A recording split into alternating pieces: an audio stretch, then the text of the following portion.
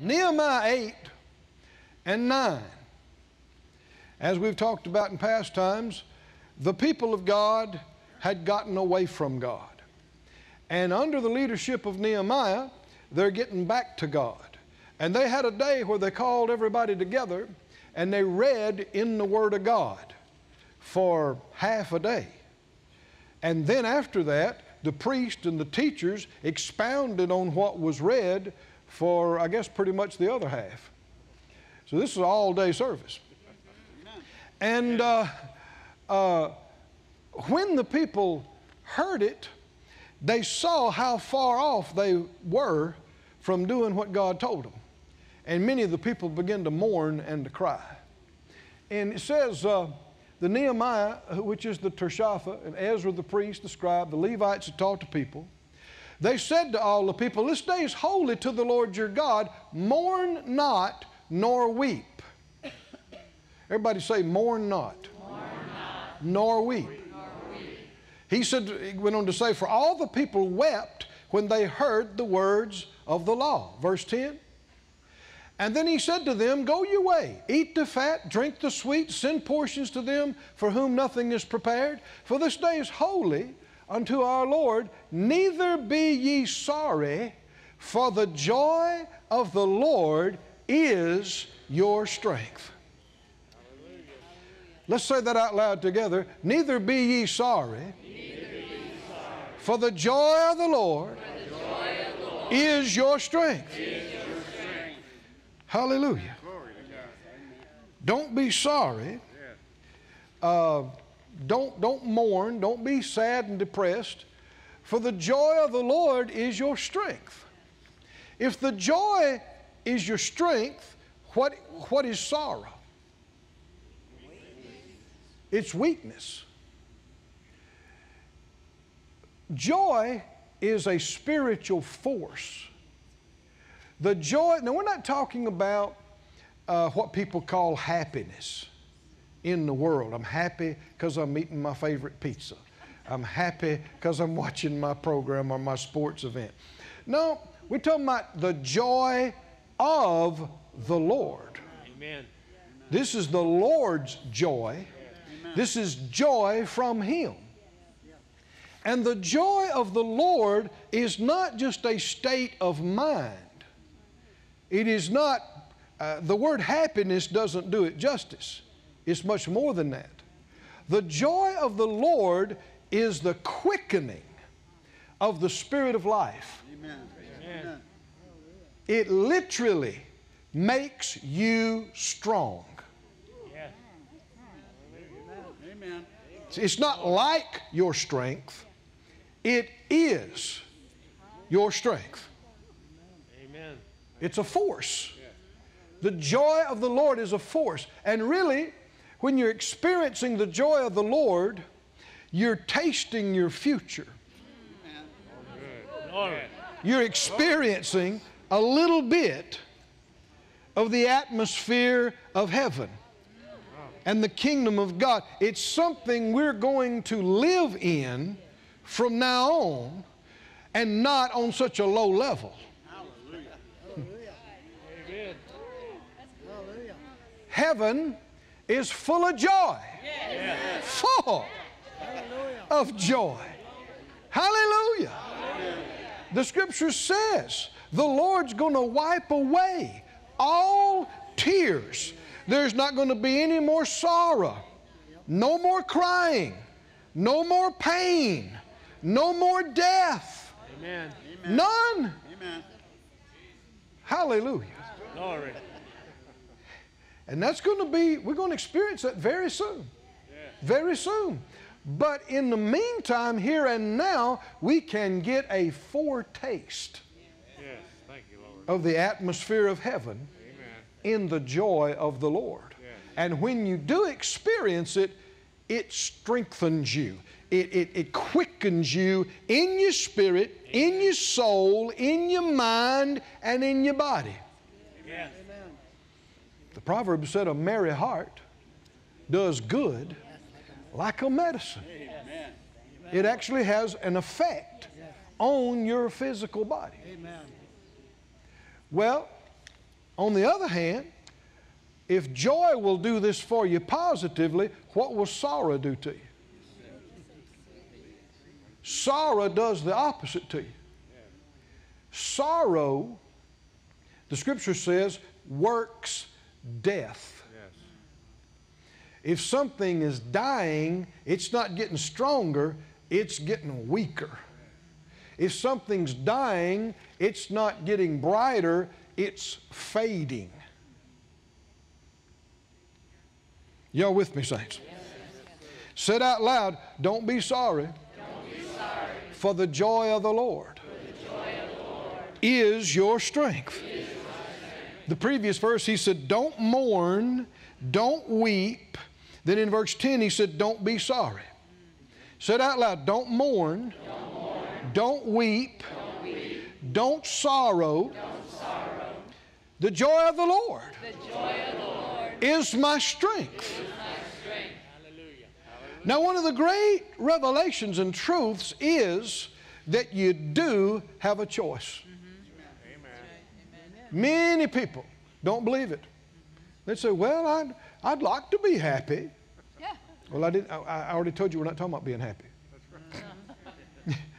I'd like to have this joy, but if you was going through what I was going through, you'd be upset too.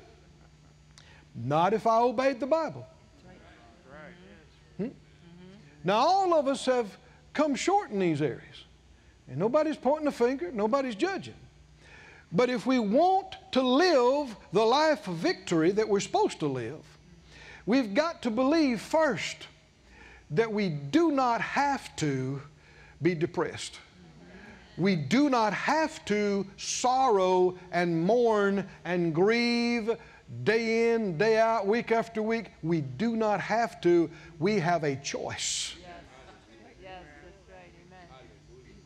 Now, if you believe that you are a prisoner of your feelings and a victim of your circumstances, then you're stuck.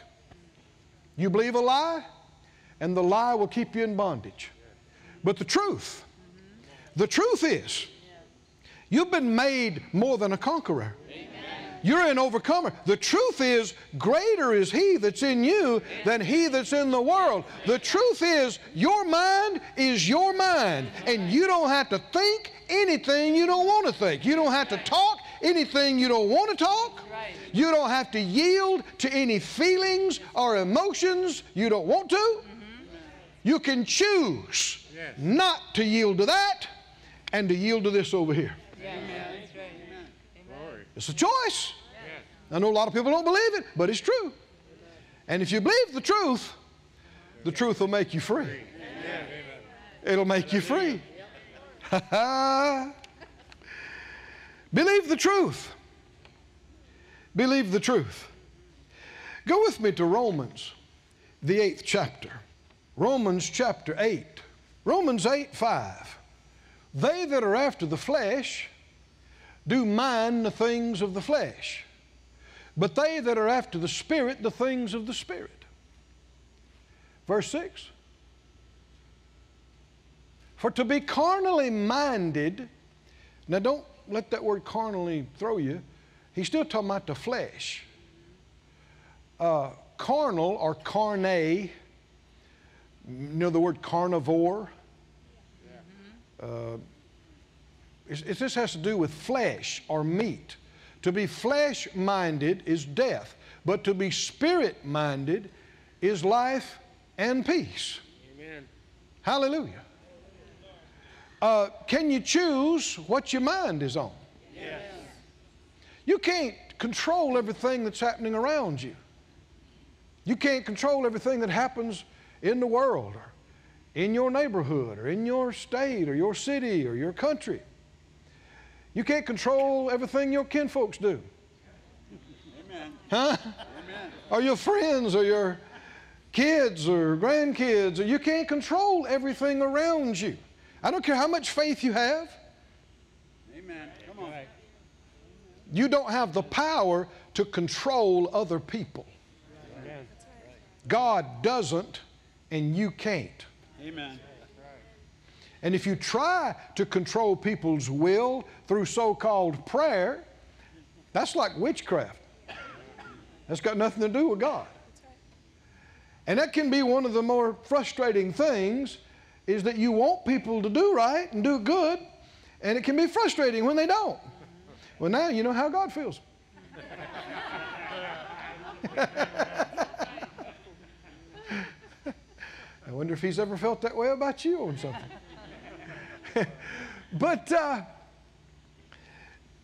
to be, what does it mean to be spiritual? There's a whole lot of ideas.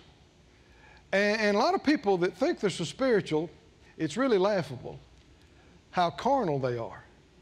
And we don't want to judge anybody, but being spiritual is not a thing that nobody can discern. One of the things about spiritual people, they don't fuss and fight. Amen. Read 1 Corinthians 3. They refuse to get embroiled in strife. They don't hold grudges. They don't stay bitter. Are y'all with me? Amen. That's being spiritual. Yes. A lot of people think because they pray in tongues real loud and quote a bunch of verses makes them spiritual. But the Corinthians were the tongue-talkingest bunch and had the most gifts of the Spirit. And the Spirit of God through Paul called them babies, immature. And you can see it because of the upheaval, because of the strife and the fussing and those kind of things, the factions. To develop spiritually includes developing in love. You can't separate growing up spiritually from growing up in love. Well, it got quiet in here, didn't it? But in order, something that ties right into that, in order to do that, you have to discipline yourself as to what you let yourself think on. How can you do that? How can you not get drawn in to strife? How can you not hold a grudge when people do terrible things to you? How can you not? Simple. You forgive by faith, which has nothing to do with how you feel. And then you make a choice to forget about it. Now, the devil will tell you it's not possible, but he's a liar about that, about everything else. You have to choose, I'm not looking at that. I'm not going to look at it. I'm not going to think about it. I'm not going to talk about it. By faith, I forgive them, and I cast the care of that over on the Lord. Change the channel. Yes, yes, amen. Now, if you don't change the channel, you won't be able to stay in peace, and you won't be able to have joy. If you think night and day and you talk night and day about what they did and how bad it is and how they hurt you and what they took from you, you will not be able to be victorious. You will be being carnal, unspiritual. Like I said, all of us have made mistakes in these areas. But look at the verse again. Romans 8:5. What does it mean to be spiritual? They that are after the flesh, if you're fleshy, being unspiritual, you mind the things of the flesh. That's out here.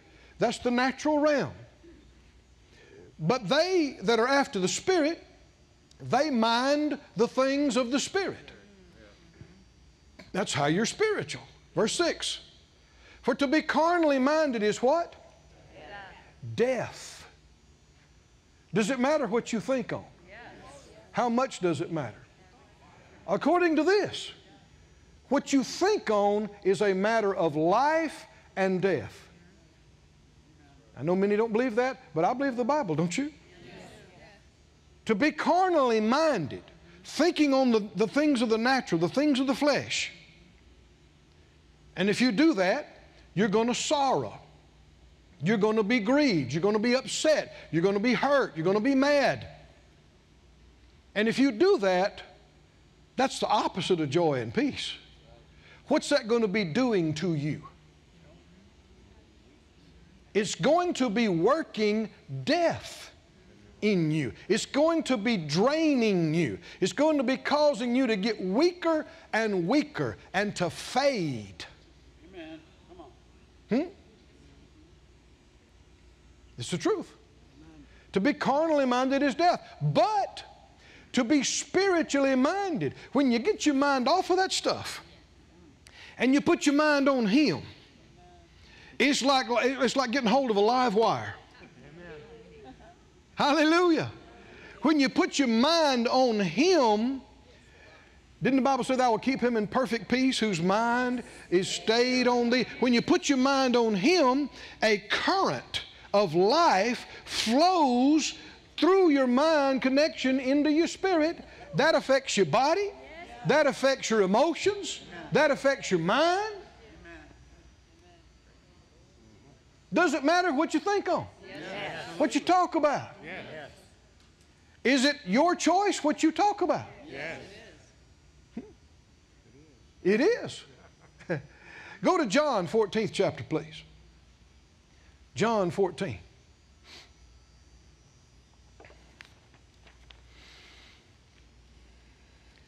Verse 1. John 14:1 says, Jesus says, let not your heart be troubled. Who's the understood subject? You are not to let your heart be troubled. You believe in God, believe also in me. In my Father's house are many mansions. Now, what He's telling us, He was telling them, and it applies to us too. They were upset because He said He's going away. Yeah. And so they're thinking on the wrong thing. They probably hadn't heard anything He said for the last half a day after they heard He's going somewhere and they can't come. They're stuck on that. And He looks at them and says, basically, stop this, stop it. Don't let your heart be troubled. Now, a whole lot of Christians, they would say, oh, I can't help it after what you told me. But that's untrue. Can you prevent your heart from being troubled? Yes. Can you or not? Yes. Well, the Master told us. In my Father's house are many mansions. If it were not so, I would have told you. I go to prepare a place for you. If I go and prepare a place for you, I'll come again and receive you to myself. And where I am, there you may be also. What's He saying? Quit thinking about you're not going to go right now. Think about this. Think about what's happening here. I told you, I'm going to prepare a place for you. I'm going to come back and get you. You're going to be with me. If you believe that, you can't continue to sorrow. Amen. Come on. That's right. If you continue to sorrow, you don't believe it. Just that simple. Now skip on down to verse 26. John 14:26. But the Comforter, which is the Holy Spirit, whom the Father will send in my name, John 14:26, He shall teach you all things and bring all things to your remembrance, whatever I have said to you. And let you stop right there. Should you think on those things that He brought to your remembrance? Should you think on what He tells you to think on? Yes. Peace I leave with you. My peace I give to you. Not as the world gives, give I to you. Let not your heart be troubled, neither let it be afraid. Can we do this? Can we do this? If my heart's troubled, why is it troubled? I let it get that way. How did I let it get that way? I chose, whether it was conscious or not, I chose to think on the wrong things, talk about the wrong things, yield to the wrong feelings until my heart got upset and troubled. If I'm afraid, why am I afraid? How did I get that way? People say, why so-and-so? They didn't know. You can't really blame them. Well, the devil. Well, you can't really blame him. They can do stuff out here, but nobody can put anything inside you unless you let it in. You can't control all this out here. But you can control what gets in you. Yes, that's right. In your heart and in your mind. What you choose to think about, talk about. What you choose to yield to, feeling-wise. A lot of things are real, but they're not right. Oh, the feeling is real, but it's not right. It's not even true.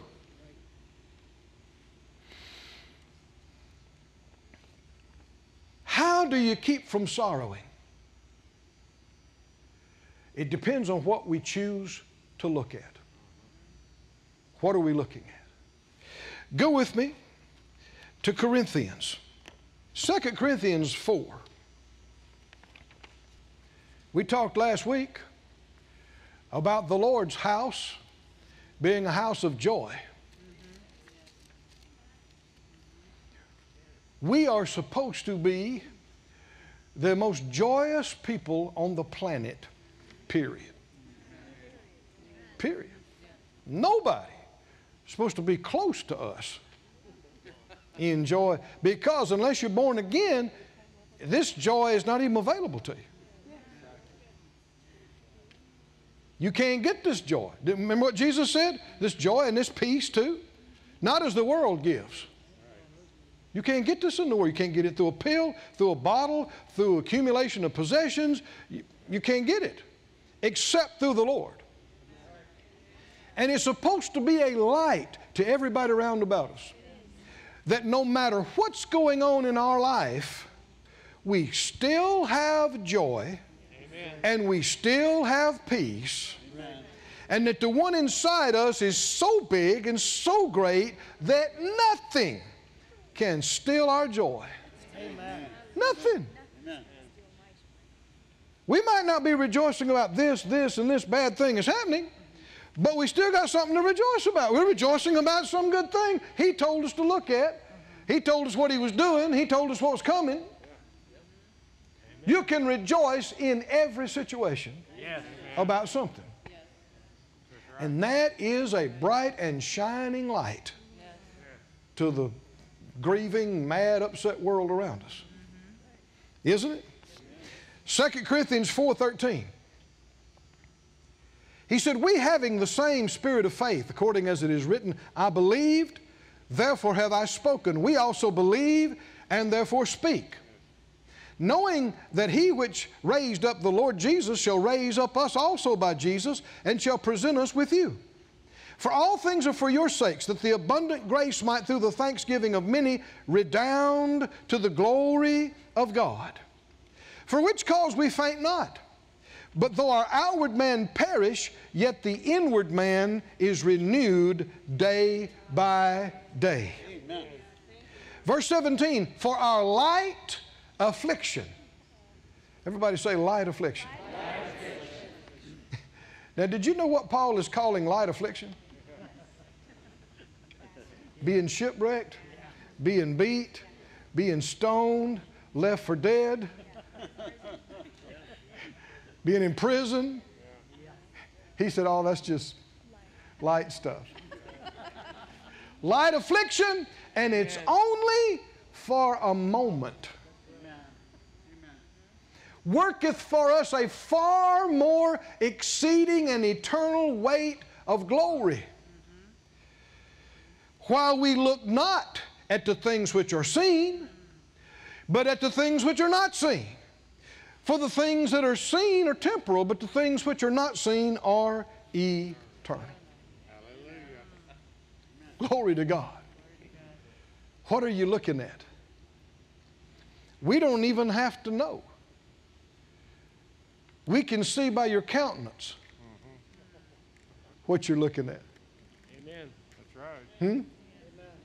I said we can see by your countenance. If you're down, you're looking at the wrong thing. Period. If you're depressed, if you're scared, you've been looking at the wrong thing. You've been thinking about the wrong thing. You've been talking about the wrong thing. If you're looking at the right thing, we can tell it. It shows up on your face. Amen. A glad heart makes a cheerful countenance. Amen. It's not as great a mystery as some try to make it out to be. If you're looking at the right thing, even though you may have some problems in your life, you consider it light and momentary. Amen. And the thing you're excited about is this. What you're looking at. What the Lord told you. Oh, can you say amen? This is being spiritual. Not walking by sight, but walking by what you believe, by faith. Not being natural, carnal minded, but being spiritually minded.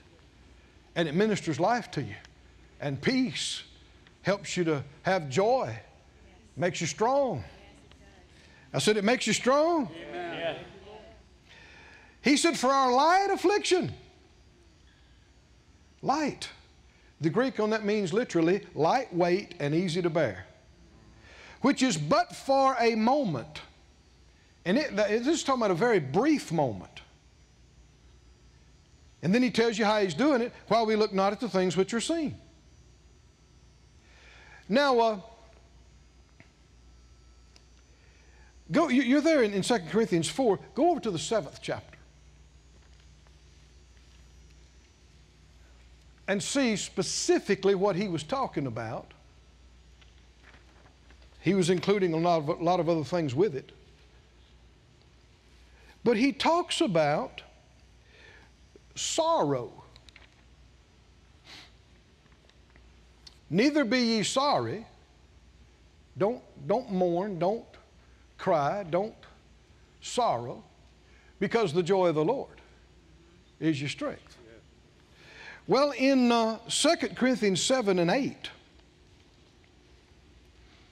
he said, though I made you sorry with the letter, I don't repent, though I did repent, for I perceive the same epistle has made you sorry, though it were but for a season.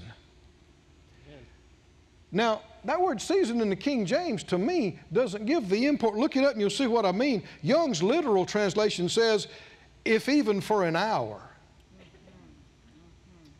If even for an hour you were sorry. Verse 9, I'm going to continue reading in Young's literal.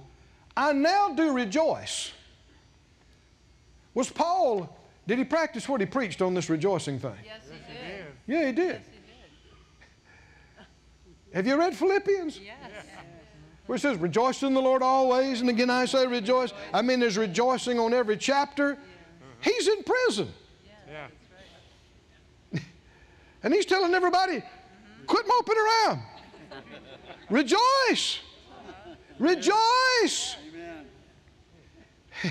You're not rejoicing about the condition of your cell, but you're rejoicing that you're in the plan of God, that the word's going out, that His will. You're going to be out of here in just a few minutes, God time. This is just a brief, light thing.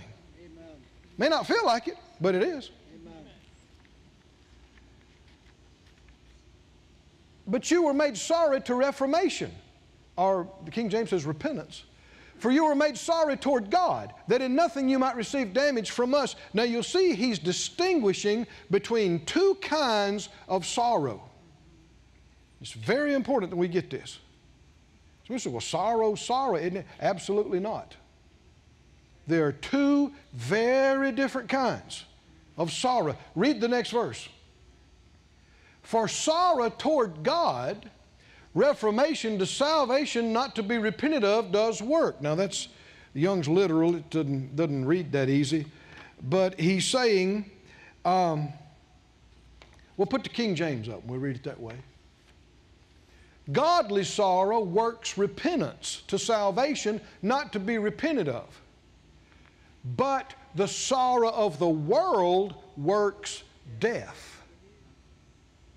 If you miss God, you violate light, you do what you knew you shouldn't have done, you don't do what you knew you should have done, and your own heart, the Spirit of God convicts you, your own heart condemns you. Did you notice how I said that? The Holy Spirit's not condemning you. That's your own heart doing that. If you care, it bothers you. And you're sorry about it. Now, there's some will try to tell you, yeah, but under grace, we're not supposed to be sorry about anything. That's absolutely wrong. There's two different kinds of sorrow here. If you don't even care that you missed God and displeased God, you're not repenting. Come on, can you see this? But this is only supposed to last this long. Are y'all with me? And you mean business with God, and you're sorry that you missed it, and you receive your forgiveness. Is that right? And your cleansing and your righteousness is restored. And you don't go on day after day sorrowing. I said you don't go on. And that's what he's telling them. He said, if you don't stop doing this, you're yielding to something else here. Not a godly sorrow to repentance. You're yielding to the sorrow of the world. And that works death. Oh, can you see the contrast here? The joy of the Lord is your strength. Where's that coming from? Life. It's life and strength. But the sorrow of the world, what does that do to you? It works death in you. I said it works death in you. Is it okay to sorrow and grieve and mourn day after day? No. And week after week? Yep. And month after month? It's being an unbeliever. Yep. I said it's being an unbeliever. It's refusing to walk by faith. It's choosing not to believe the Word. It's choosing not to do what the Lord told us to do. I want to prove how sorry I am. The Lord knows your heart, whether you were or where you weren't. Well, I just feel like I need to, pay some kind of penance. You're acting like the blood of Jesus is not enough. These are serious things. No. Relationships have been destroyed because of this. Families have been torn apart. Careers have been destroyed. Because people have chosen to mope, and they've chosen to be sad and depressed, and it's got worse and worse and worse as the days and weeks and months went by, until people around them said, I can't live with this. And you can't really blame them. Well, I can't help it. That's a lie. That is a lie. Now, if you yield to it for a long time, it will seem like you can't help it because you've yielded to it so long and so far that you do it without thinking. You're used to being sad. Amen. Come on. That seems like normal life to you. But that's not being a Christian. A sad, depressed Christian is a contradiction of terminology. Amen. The Christ is the anointed one. And one of the things he's anointed with was the oil of gladness above everybody that was around him. This part of the Master, his character has not been portrayed even remotely as much as it should have been. Jesus was fun to be around. He was enjoyable. Somebody said, well, he's the man of sorrows for about that long. When he went to the cross, when he was in the garden sweating blood. But all the time before that, and all the time after that, no. No. Let me tell you one of the reasons you can know for sure he wasn't some grouchy guy. Little kids loved him. They loved to be around him. Little kids don't enjoy being around somebody that acts all scary and all sad and all depressed. They want to get away from that and go somewhere and have fun. Right? But the little kids were drawn to Jesus like a magnet. Weren't they? They loved to be around him. Why? Because he is joy personified. Because that's who God is. This darkness, this heaviness, this depression, it's not God. It's not being spiritual. I've seen people supposed to be praying, close up, shut up, and for days. And when they come out, there's a cloud of depression on them. That's not prayer. Amen. That's not prayer. That's wallowing in wrong things that the enemy brought to your mind. Amen. If you got faith, you're going to have some joy. You're going to have some peace. You're going to have some strength about you. There's going to be some life about you. Now, if you hadn't been there, don't despair. You can come up. You can come out. It's a choice. I said it's a choice. Say it out loud. Don't mourn. Don't cry. Don't be sad. Don't be sorry. The joy of the Lord is my strength. Hallelujah. It's not something you have to work up. It's not something you have to beg God to give you. You just have to make a choice to quit thinking about all this other stuff. Quit talking about it. Quit yielding to it. And look unto Jesus. Hallelujah. If you're really seeing Him, it's going to put some joy in you. It's going to put some peace in you. It's going to put some strength in you. Can you say amen? Oh, hallelujah. Somebody say glory to God, glory to God, glory to God, glory to God. Have you heard Brother Jesse Duplantis talk about his heaven experience that he had? One of the things that he talked about that just really stood out to me, and I'll share it with you and hope I get it right. I think it's pretty accurate. Maybe you can listen to him account it sometime and see more detail. But he said he saw Paul. Paul. The one we're reading his writings about. He saw Paul. And some others, but we won't talk about Paul. And he said he was so elated. He said he told Paul, he said, I preach everything you said. I preach all your stuff. He said, you know Jesse. I mean, he said Paul was so pleased with it and talked to him. And here's an interesting thing. He said, one of the most amazing things to me, Jesse, he said, when I was writing this, you know, I'm paraphrasing now, he knew the Lord was using him, but I'm quoting, I believe, directly now. He said that God made my words His words. See, this is just me talking now. I'm sure he was aware God was anointing him and directing him, but he wasn't aware, apparently, that he's writing half the New Testament.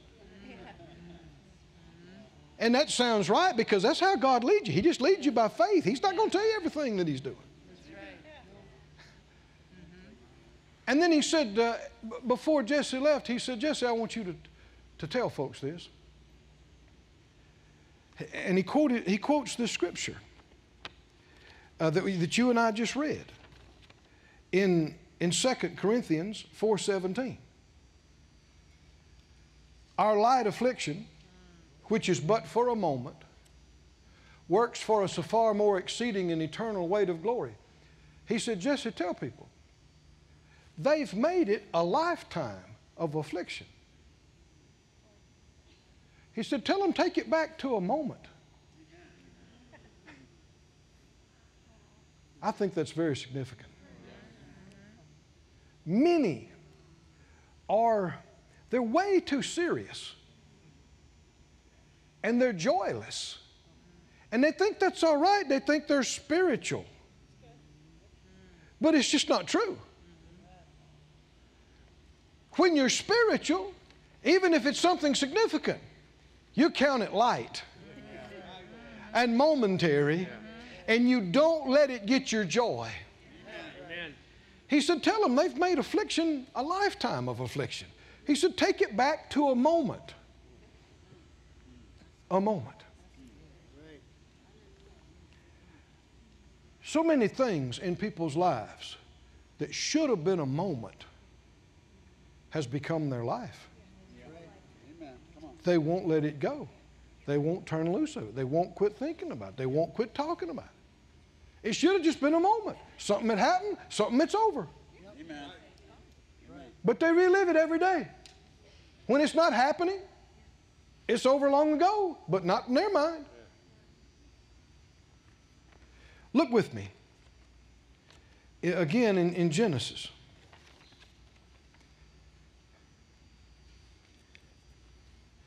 Nineteenth chapter. When God was delivering Lot and his family, he supernaturally moved because of his covenant with Abraham and because of the prayer and the intercession to save them from what was going to destroy all those cities and all those people. And in Genesis 19:17, it says, it came to pass when they brought him forth abroad, the angels brought Lot and his family, his wife, his kids. Escape for your life. Look not behind you. Everybody say, look not behind you. He said, neither stay in all the plain, escape to the mountain, lest you be consumed. Everybody say, look not behind you. Now, why would he say that? Keep looking ahead. Why would he say, don't look behind you? Don't dwell on the past. Don't look, because whether they know it or not, all that's history. It's gone. Amen. It's done.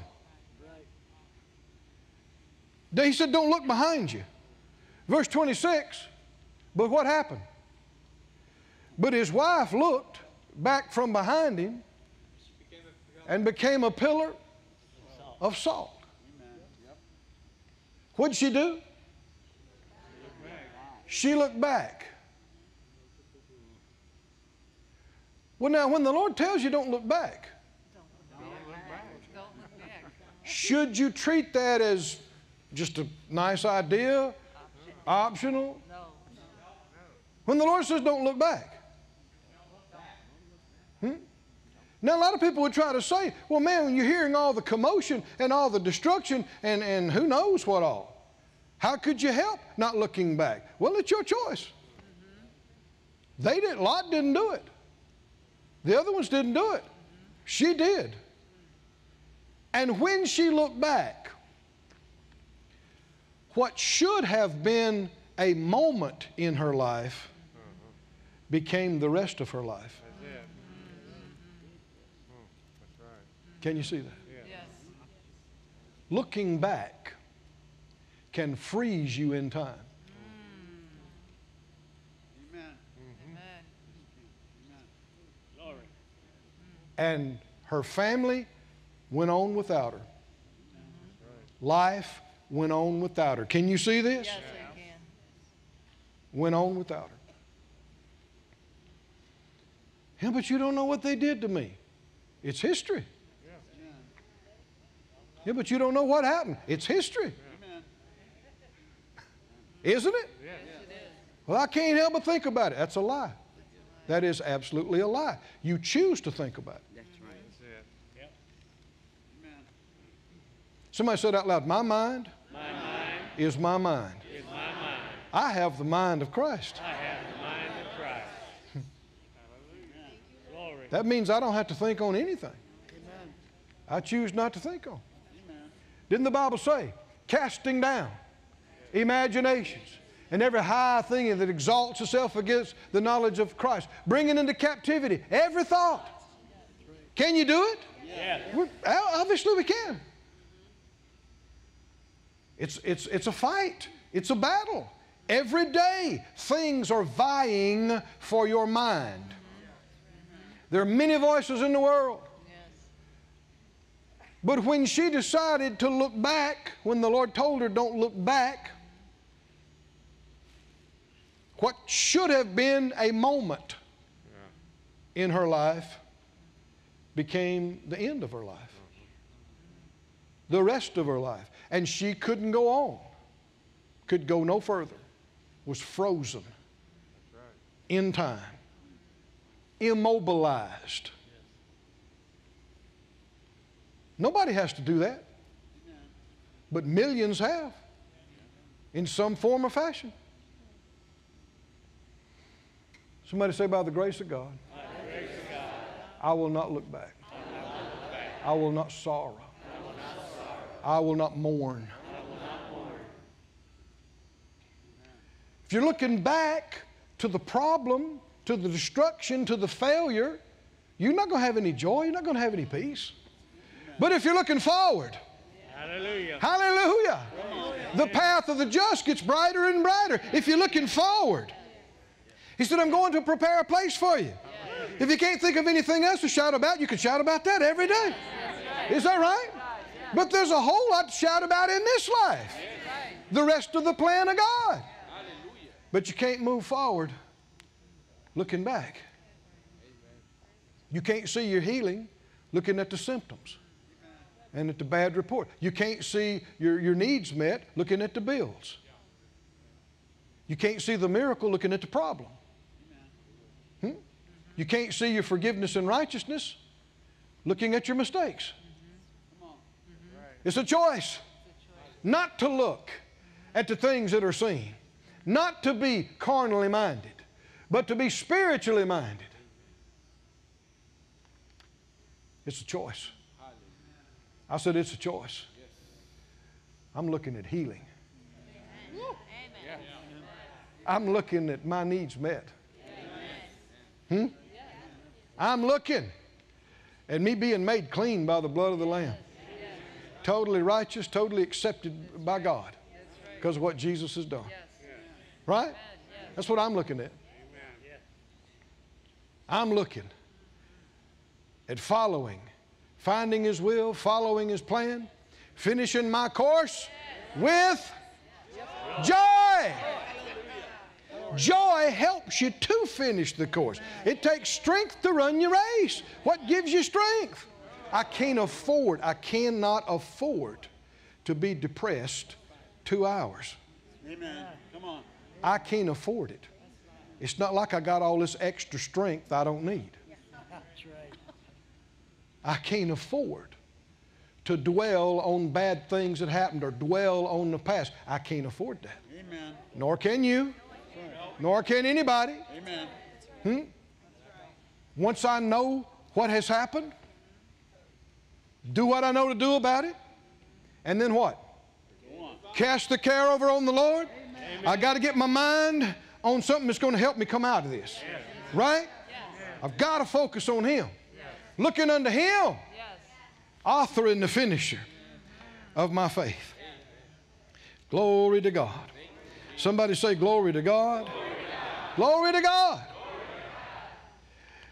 Look at Psalm 30, please. Psalm 30. I know all of it may not be enjoyable, but this is good preaching. It is. Acknowledge the truth. Acknowledge that all the days you were hurting and sorrowing and grieving and days and weeks, you did not have to go through that. I said you did not have to go through that. Now, if you weren't a believer and you didn't know God, well, okay. You didn't know. Of course, you could have probably received Jesus a lot earlier than you did too and still skipped it and missed it. But especially as a believer, going through all this torment and vexation. Sure, things are going to hit you. You're going to feel it in your soul. Thoughts are going to come. Feelings are there. They're real and they're strong. Amen. But it's still your choice. Whether I look back and am frozen in time. Whether I look back and become immobile and become so unpleasant to be around. Well, they need to understand and give me time. Said who? How much time do you need? Well, my psychologist said I'd probably take about 2 years. And where did they get that? Why not a year and a half? Why not 4? Where'd they get that?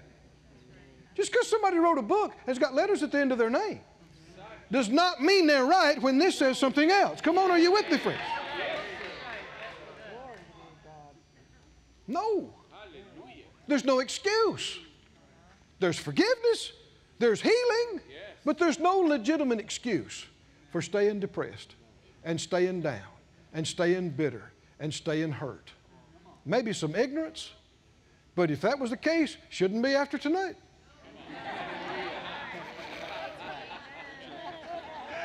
Shouldn't be after tonight. Come on, somebody, besides all that, for you, it's no fun at all living that way. Is it? What good does it do? You think you're the only person something bad happened to? Only ones ever had to deal with any challenges? Everybody has things to deal with. This is the earth. It's full of the curse, devils, and crazy people. Every day is a new adventure.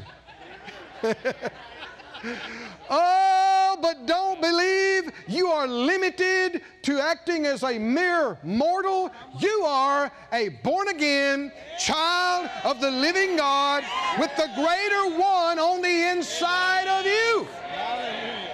Hallelujah. And you don't have to allow these thoughts and these feelings to oppress you and rule you and run your life. That's right. Yes. You can have joy in the middle of anything. Yes. Yes. You can have peace in the middle of anything. And the joy of the Lord is your strength. I mean, the moment you begin to yield to that joy and express that joy, weakness begins to go away. Strength begins to come in you. Why do you think the Lord said, rejoice all the time? I'm telling you again, rejoice all the time. Rejoice all the time. Rejoice all the time. Can you rejoice about something all the time? I mean, if you can't think of anything else, you can just go, my name is written in the Lamb's Book of Life. Woo! Hallelujah! Hallelujah! Hallelujah! They're working on my mansion right now. Wow! Glory to God! Glory to God! I'm not going to hell. Hallelujah! Hallelujah!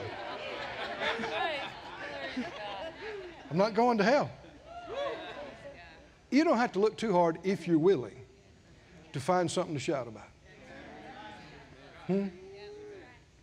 It's a choice. You can look at this, stay down, or you can look at Him and come up.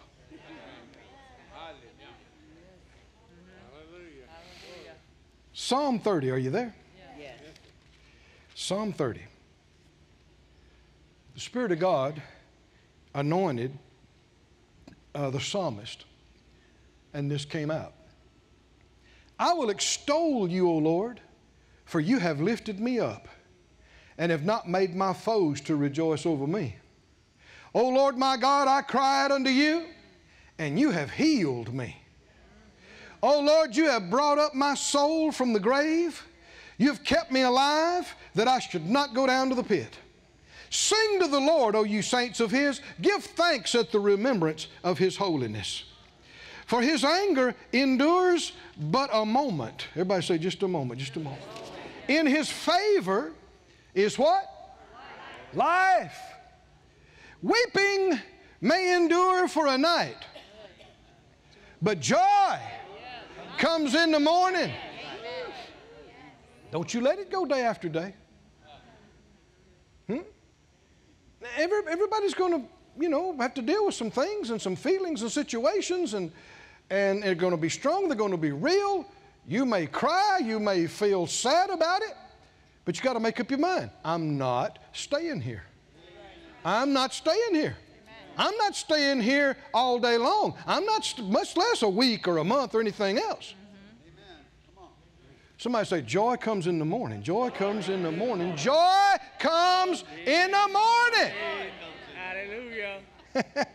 Well, it ain't all that long from night till morning. In my prosperity, I said, I shall never be moved. Lord, by the favor, your favor, you've made my mountain to stand strong. You did hide your face. I was troubled. I cried to you, O Lord. To the Lord I made my supplication. What profit is there in my blood when I go down to the pit? Shall the dust praise you? Shall it declare your truth? Hear, O Lord, have mercy upon me. Lord, be my helper. You've turned for me my mourning into dancing. You have put off my sackcloth and girded me with gladness. Oh, somebody say, you turned for me my mourning into dancing. You've put off my sackcloth. So that's what people wore when they're mourning and grieving. And you've girded me with gladness. Hallelujah. I got the garment of praise instead of the spirit of heaviness. Hallelujah. Glory to God. I refuse to wear depression clothes. They're out of fashion and they are ugly. They're ugly. I refuse to wear dull, drab, dark. We're dressed in something. And I'm not talking about what you got on physically. You're dressed in something. The Bible talks about the garment of righteousness, doesn't it? And we're talking now about the garment of praise. Well, a garment is something you put on. You put it on. I said you put it on. Someone said, yeah, but I'm not a put on. I'm not going to act, if I don't feel glad, I'm not going to act like I feel glad. No, sir, I'm real. Yeah, real carnal.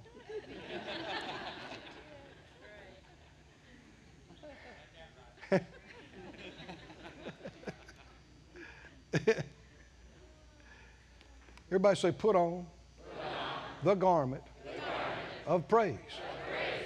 Hallelujah. Come here, brother. Come here and help me out just a minute.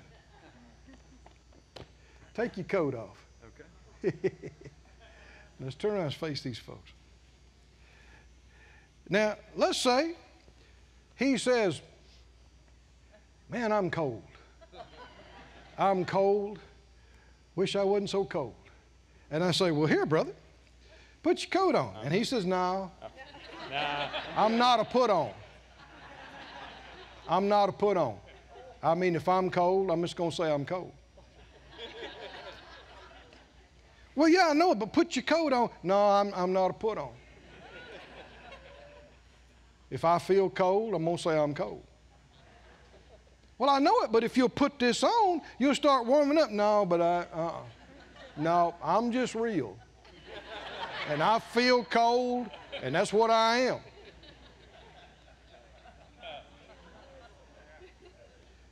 The scripture says in the New Testament in Ephesians, put on the new man. Didn't it say that? Somebody say, put on, put on. How do you put it on? Well, let's say I got him to put one sleeve on. Now, just stop right here.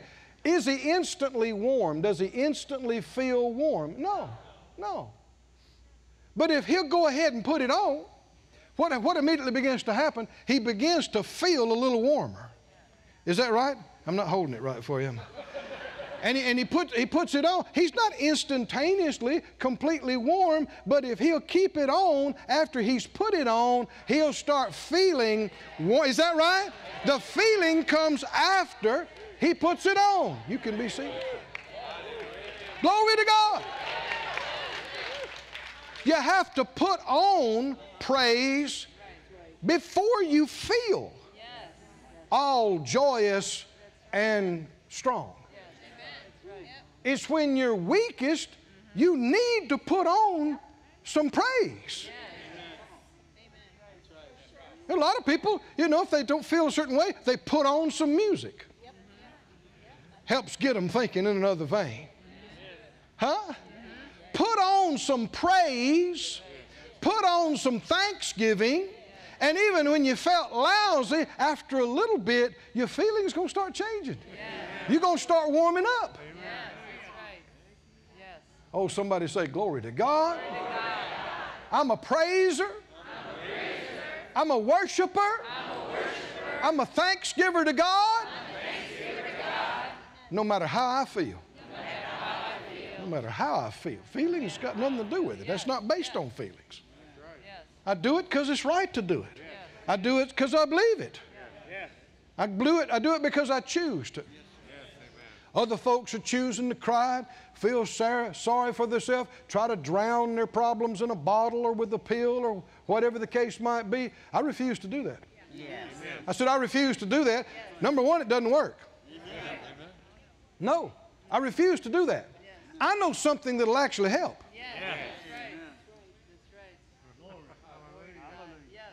Read it again. What did he say? Psalm 30, end of the verse here. Verse 11, said out loud, you have turned from me, my mourning into dancing. You've put off my sackcloth, girded me with gladness. Hallelujah. Don't wear the ugly spiritual clothes. Ugly, stinky, of depression and sorrow and bitterness day after day, week after week. And certainly don't call it spiritual. Put on the garment of praise instead of the spirit of heaviness. Put on gladness. You don't have to feel it. Put it on by faith. And watch things begin to change. He said, to the end that my glory may sing praise to you and not be silent, O Lord my God, I will give thanks to you forever. Hallelujah. You get up thanking the Lord and you go to bed thanking the Lord. You get up praising God and you go to bed praising God. You praise God when you feel good. You praise God when you don't feel good. You give thanks when things are going good. You give thanks when things are not going good. In everything, in every situation, you give thanks. You give thanks in your good clothes. You give thanks in your pajamas. You give thanks in the bedroom. You give thanks in the kitchen. You give thanks in the car. This is how you live. Amen. Come on. Amen. It's how you live. And when you're tempted to fear, the Lord said, don't let your heart be afraid. When you're tempted to be troubled and upset, the Lord said, don't let your heart be troubled. Didn't He say it? How are you going to keep from letting it be troubled? How are you going to keep from letting your heart be afraid? How? You got to choose to look at something else. You got to choose to think about something else, talk about something else, do something else. Amen. Amen. Can't just sit there. You got to choose. Now, go with me to 1 Samuel 15, and I want you to notice this. Situations can be heart-rending. I'm not saying all of this is always easy. But it is the right thing to do every time.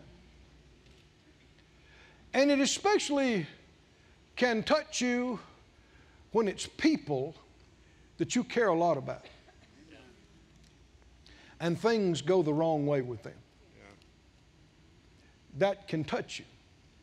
And you can be sorely tempted to let that eat away at you and chew on you, and you sit around and think about the problem and hash it and rehash it and rehash it. And if you do, you're going to lose your joy, you're going to lose your peace, you're going to lose all your strength, you're not going to be in faith, nothing's going to get better. And if you say, well, I just can't help it, it means too much to me, you're believing a lie. But I want you to notice something, what the Lord told His man in this situation, how to deal with just this kind of situation. In 1 Samuel, let's see, 15, the end of the chapter, down about verse 35. Saul was, the prophet Samuel anointed Saul to be king. He's the one that heard from the Lord and called him out and and told him about the kingdom. And I mean, they had a relationship there. But Saul was rebellious and wouldn't listen to the Lord. And he didn't learn his lesson. After missing it time after time after time, he was so proud and so hard-headed. And eventually, because he was so disrespectful of God, and Samuel too, the Lord told him, he said, the kingdom's taken away from you and is given to somebody better than you. Talking about David that nobody knew about yet. And Samuel mourned for Saul. He grieved for him. It bothered him. It hurt him. Samuel came no more to see Saul till the day of his death. Nevertheless, Samuel mourned for Saul, and the Lord repented that he made Saul king over Israel. Now, these are statements most Christians don't even believe. What does that mean, the Lord repented that he made Saul king? We might, it's not really an accurate word, but we might say regret.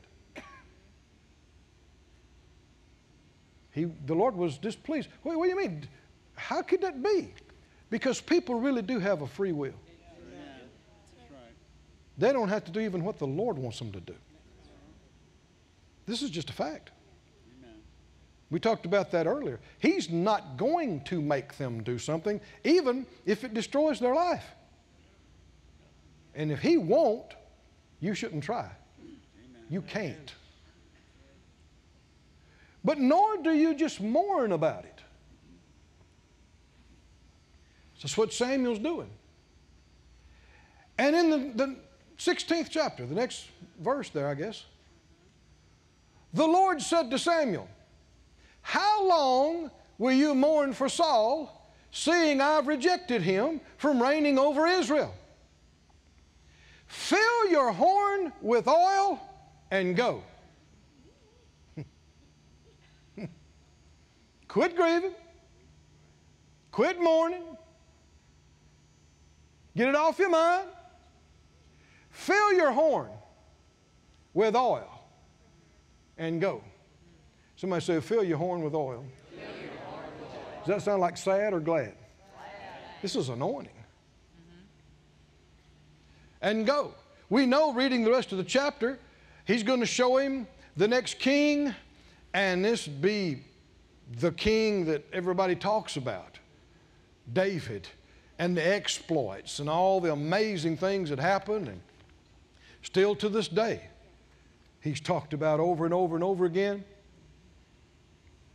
You can't control Saul, Samuel. I've made a decision because he made a decision. And you got to get this off your mind. How long you keep doing this? You need to move on. You need to fill your horn with oil. Yeah. Somebody say, fill your horn with oil. And go. Is that not the opposite of hanging around, crying, feeling sorry, feeling sad? You're not the Lord. You're not the judge. You're not responsible for all their decisions. You can't change everything just because you want to. And being sad and depressed, all that's going to do is keep you looking back and keep you frozen in time and keep you from finishing your course. It's a trick of the devil. People think it's noble because I love them so much. That's no excuse for ignoring God. But I just can't keep from thinking about it. Another lie. It's a choice. You have a master. You have a course to complete. You have a job to do. Sitting around grieving about them, replaying everything, is a trick of the devil to prevent you from moving forward. You need to be a vessel filled with oil. And you need to go.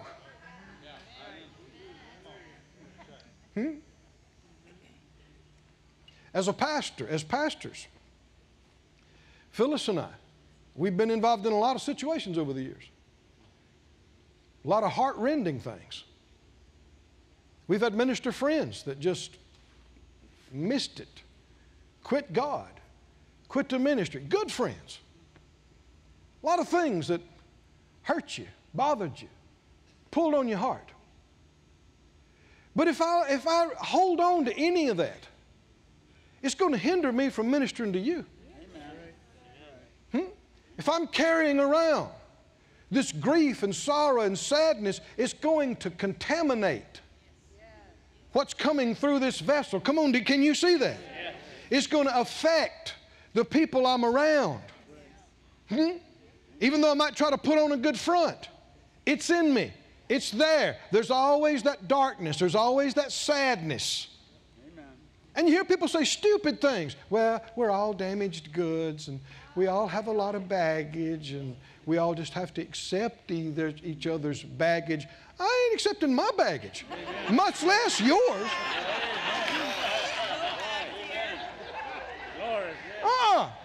No.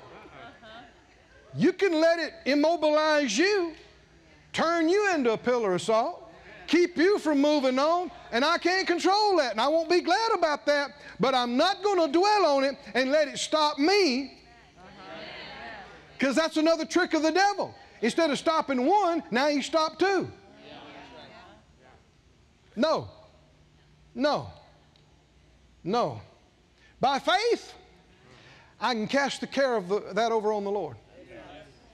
I know He's good. I know He's merciful. I know He's faithful. And if things I don't understand, I can just give it to Him. I say, here, Lord, I'm giving this to you. I'm trusting you. I'm asking you for mercy and on this. What do you do? Okay, now what do you do? He said, Samuel, why don't you keep mourning over this? Quit this. Fill your horn with oil and go. That's right.